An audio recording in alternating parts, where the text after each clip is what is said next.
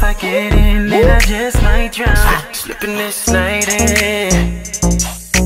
I can swim in it all night and slipping and sliding. I just slipping then a sliding. Drip, drip, slipping and a sliding. Hey, what's up world? It's your girl Brittany, and today I have somebody that is very special and very popular at the moment. His name is Velous. What's going on? Velous on the track. How are you? How are you doing? Good. So kind of tell me about your relationship with French Montana.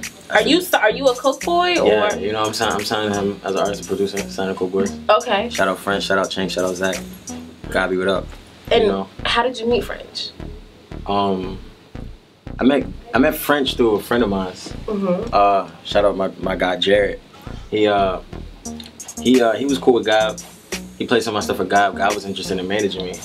So Gab set up like a little meeting. We went to the Cheesecake Factory. Okay. And then one of my favorite places. It's dope. It's good. I went to the Cheesecake Factory and he we was just chopping it up, and then he played some of my stuff for French. I wanted French to get on like a record. Right. French heard like the records and was just like, play me another one, and from there he was like, yo, bring him here. I wanna vibe with him. Like I want to bring him in. So I came through the crib and we just vibed, and me and him played each other like records back and forth, just vibing. And the energy was good. And then I'm over there. Also, I'm with Swanky Music Group. Shout out to Custom and Rocco. Cheech, what up? And then kind of the rest is history. Yeah. Okay. And then a lot of people don't even realize that French Montana is like a multifaceted artist, right? He's not just a rapper, but he also he sings on hooks. Yeah. Because he's like all over Rick Ross's shit. And then, he also does production. So what? Yeah, master with them. Yeah. So what was it like initially? How was the initial original track when you were producing it before French kind of added his touch on it? And then he had like a lot of ideas that got added in because he doesn't actually make beats. Right. But he had like a lot. He's like, I like this sound. Add this on it. Is that kind of how it goes? Stuff. And they did that. They touched up on that.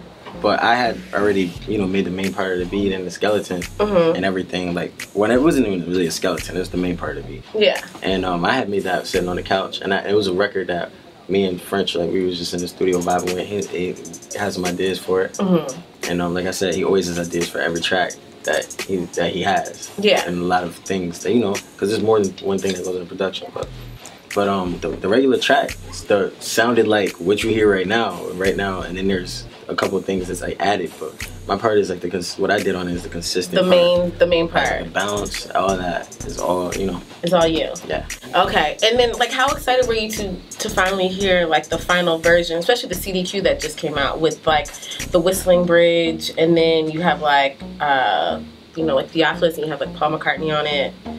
How do you like that part? Have you heard the CDQ version of the song? Yeah. Okay. So how do you feel about the whole project as a whole? I think it's dope, man, and I think I went crazy when I heard Paul McCartney on it, because it's just man, I'm a Beatles fan. Okay. You know what I mean? And I was just ecstatic when I heard Paul McCartney on it. I love Paul McCartney. I feel like he's just a genius, bro. I love what he's done with the Beatles. I love what he's done by himself. I like the chemistry between him and John Lennon. I like what he did with Mike Jack, those records that they got. And and I like his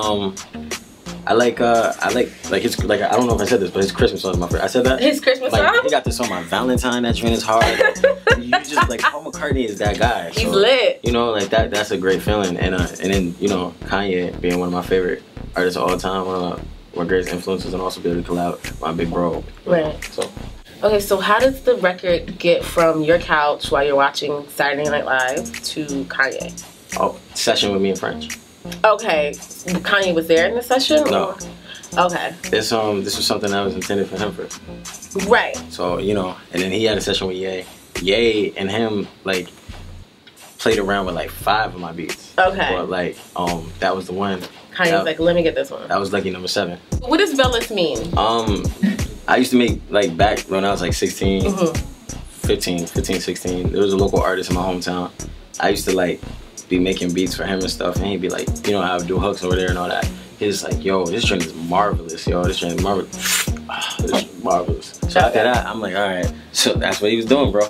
He's what? He was yo, this is marvelous. So after that, like I started calling myself Velous, like the chop. Yeah. 2 days later, like my boys was like, yo, it's over for that Mar. You was just Velous. Everybody around the school just got around the town, and that's what they started calling me. Okay, so talk to me. How is Velous the producer different from Velous the singer, songwriter, rapper, musician extraordinaire? I mean, I feel like it all goes together. I have a lot of my own signature things that I do, but I don't know. I don't really think there's like a major difference. Like I'm very, you know what the difference between me as a producer and artist right now. I'm doing like I have a certain wave that I'm on right now as an artist, and when people hear my project, they'll be able to kind of see what I'm on. But, disco. The disco. Are we going like funky? Nah. Disco, or what does disco mean? It's me kind of rebranding disco and saying what I feel like disco is for this generation. Okay. I feel like everything, and it's not even like to be a disco genre. This is still hip hop. It's just certain elements that I'm still keeping that from what I was taught musically. So like I got the whole idea from I was watching Q-Tip and Funk Flex DJ. I was like standing right next to them. They was DJing at this spot in Brooklyn. Shout out to my man Really Real. He was there too. Where was it at? I don't even know, to be honest with you. It was in Williamsburg? It was in Williamsburg? Yeah. I've been there. It was like late at night.